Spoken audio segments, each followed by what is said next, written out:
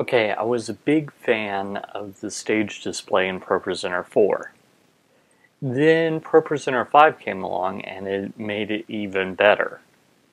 ProPresenter 6 has gone a step farther.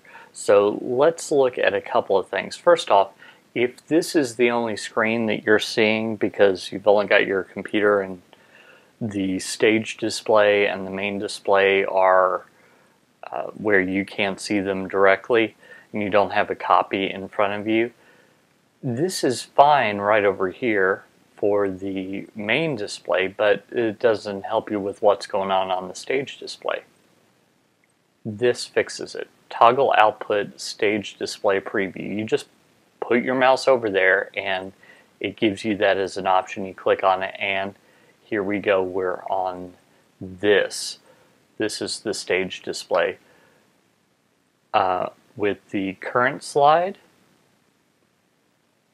and the next slide. So, for still our ancient foe doth seek to work us woe. His craft and power are great and armed with cruel hate. So that's nice. That's a nice little feature to have. But wouldn't it be great if you could actually see what's going on here on the stage display? And even more, wouldn't it be great if you could switch between different stage display configurations based on what time during the church service it was? Like, wouldn't it be great if you could just scroll down here to the message notes and get on a different version of the stage display?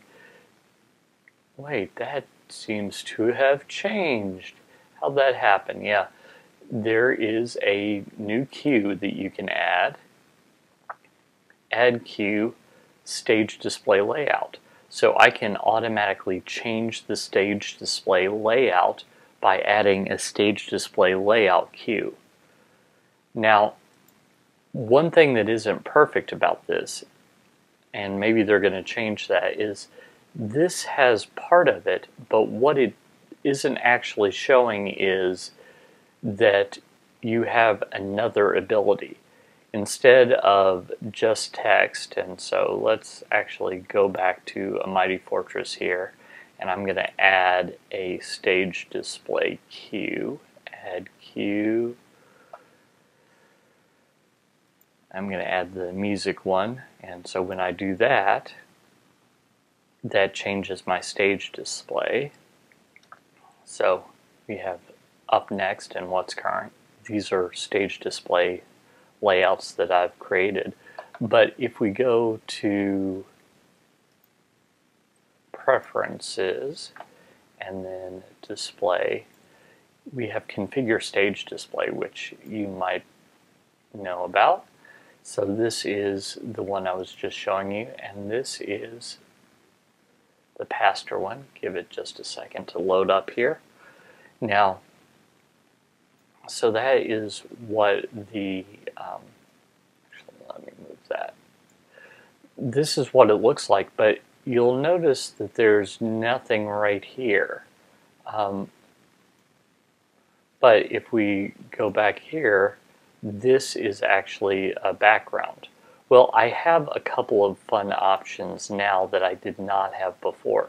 So for the current slide, I actually have that set to be a live slide. So that's what's actually going out on the main display. So on the actual stage display, this right here is what I see right here, which is very cool. Then I can, for this, I could do the same thing, or I could do what I have, which is a static slide. So it's just a still of what I should see. I could also do text only, and text only is very useful for getting much bigger text. So you can see that that's pretty cool. I've got a couple of other features that I can do, but those are most of the enhancements in ProPresenter 6, and just something that I'm really excited about taking full advantage of.